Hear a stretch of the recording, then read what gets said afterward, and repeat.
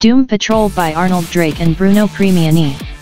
Even before its groundbreaking final issue, the original Doom Patrol was a wild ride that seemed far, far stranger than anything else DC or Marvel was publishing at the time. What other series would feature threats such as the animal vegetable mineral man, or a talking French gorilla called Monsieur Mallah?